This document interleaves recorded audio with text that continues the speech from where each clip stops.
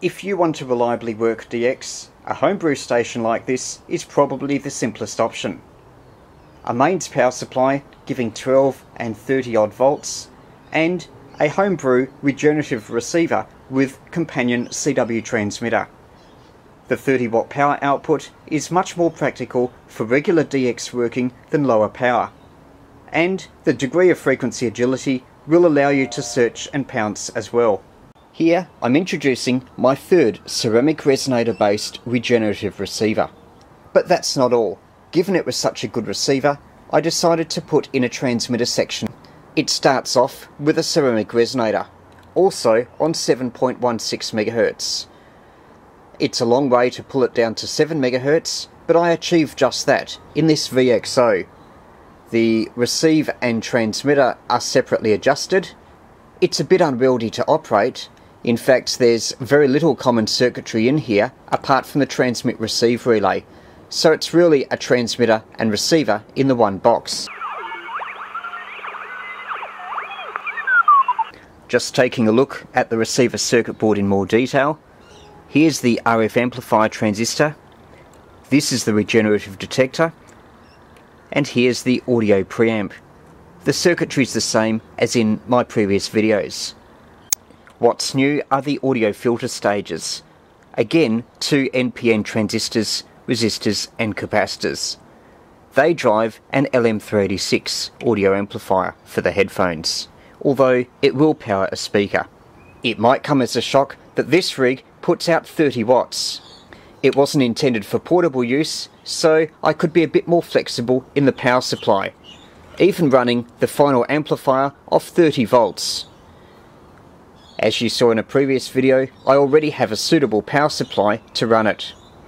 Starting from the low level stages in the transmitter, here we've got another ceramic resonator for 7.16 MHz. An MPF102 FET VXO allows coverage over a wide part of the 40 metre CW segment. The output from the ceramic resonator oscillator goes to a IC and 74HC04. That's a series of inverters, and that's set up to boost the output. That's actually keyed. We've got a keying transistor here which applies DC to this buffer IC only when the key is pressed. The output from this keyed buffer stage goes to the final amplifier, which, as you can see here, is very haywire and is an example of how not to build equipment. For instance, the heatsink is a little bit small, and I should put in a cooling fan to keep it to an acceptable temperature on long overs. And these wires are carrying RF. I should have used shielded coaxial cable for that. Nevertheless, the performance is very good, and it worked first time, which is a rarity for me, especially when power amplifiers are concerned. In fact, this rig came together much easier than any QRP rig I built, despite its higher power. And it's no more complex, apart from the mechanical considerations of heat sinking. The output is filtered by this low-pass filter, which by permanently being connected to the antenna socket is also in the receiver line as well. Transmit-receive switching is done by this relay, and there's a manual control on the front panel. That's another thing I'd like to change. I want it to be semi-break-in, so I don't have to manually switch from transmit to receive. A quick look at the circuit. This is the receiver, the same as before. The front end and oscillating regenerative detector is exactly the same as what I've previously shown. Moving along to the right, an audio preamp. Uses an NPN transistor, a BC548 or 2N2222 or similar. And that proceeds to audio filter stages. The output of that, you can see the free end of the 220 nanofarad capacitor, goes to your very standard LM386 amplifier circuit.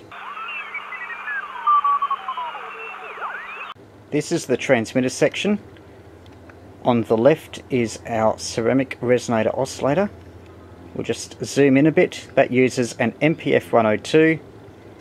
Because I'm only using a 50 picofarad variable capacitor, I actually wanted a bit more capacitance, so I've put in a switch with a 47 picofarad. That gives you up to nearly 100. And hence the two frequency ranges you see here, 7007 to 7016 and 7016 to 7032. If you don't have a ceramic resonator, well, you could just use a crystal and you might get 5 to 10 kilohertz of pulling range. Up here is the voltage regulator using a 7805. I've put a diode in the common pin to increase its output voltage up to nearly 6 volts. The spot switch you see here is a press button switch, and all it does is apply 12 volts to the transmitter ceramic resonator oscillator when you're in receive mode. It doesn't activate the rest of the transmitter circuitry. The purpose of that is so you can hear your transmitted signal and zero the receiver into it. The other circuitry here, a BC558, though it could be any transistor, a PNP though, like a 2N3906. Anyway, the function of that is to provide a keyed DC voltage. When the base is grounded through a 10k resistor, then voltage appears on the collector, and that goes to subsequent stages. From the output of the MPF 102 oscillator goes into IC, I think it's 6 slots of inverters. It's a 74HC 04. There's some more inverters connected up, and there's 2 outputs. You'll notice that one is inverted with respect to the other. Pin 14 of the 74HC04 is keyed by the aforementioned keying stage. So there's no signal on the output when the key is up.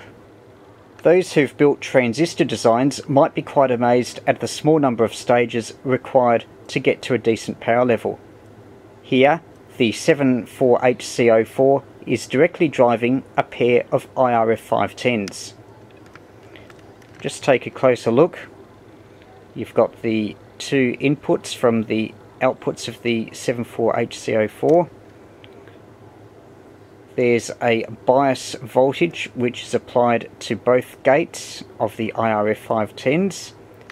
You'll notice there's 2 potentiometers. One is a trim pot, 5K, and the other is a potentiometer that extends to a knob on the front panel at 10K. The reason for the 2 is that the preset sets the maximum bias current. That's important because if you turn up the bias on these types of amplifiers, then they get hot and they can blow up. So you want something that sets a safe maximum. And then you can adjust the 10K pot to your heart's content, depending on how much output power you want. The connections are not marked, but those that are earthed are the source. Those that are not are the drain, and that goes to 2 toroidal coils. The first one there is actually 2 FT50-43s.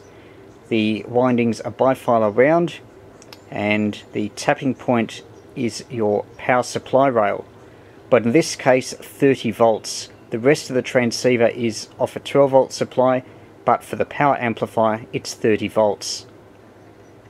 And then there's a capacitor going down to earth from that point. Then we've got another FT50-43, in this case only a single toroid, 12 turns of wire twisted together in a drill. Anyway, they are wound over the toroid, and that gets you to your transmit power amplifier output. Just to clean up the harmonics, attached to that output connection is a low pass filter. In my rig I've connected one side directly to the antenna connection, and the other goes to a transmit receive relay, which I haven't shown in the diagram, but it is a double pole double throw relay. One section switches the 12 volts from the transmitter to the receiver, and the other section switches the connection from the low pass filter, switching it either between the transmitter power amplifier stage on transmit, or when you're on receive, the input to the receiver's RF amplifier. The transmitter circuit was largely derived from Radio Projects for the Amateur, Volume 3. This volume, along with 1, 2 and 4, contain many circuits for the home brewer, and is a highly recommended purchase.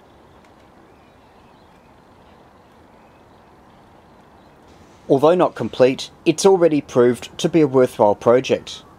How good? Well, I put this rig through its paces in the ARRL DX contest in the CW section. The antenna used here was simply a trapped dipole, 9 meters at the apex.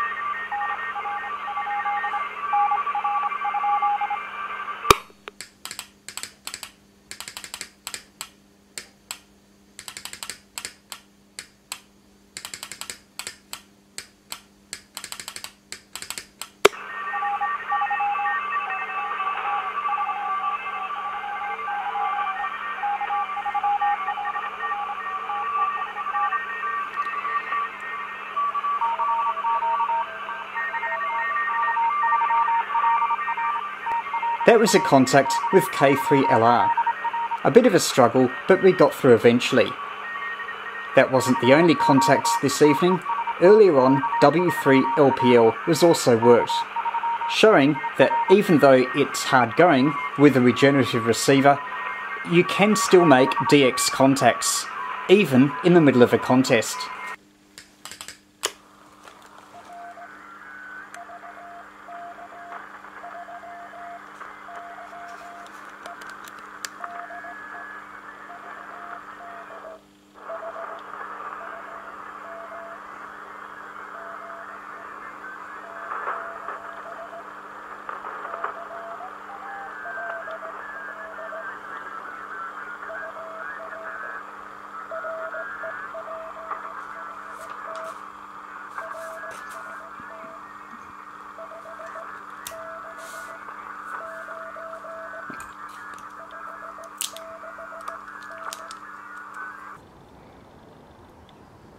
This transmitter receiver, though not finished, has been a most worthwhile project.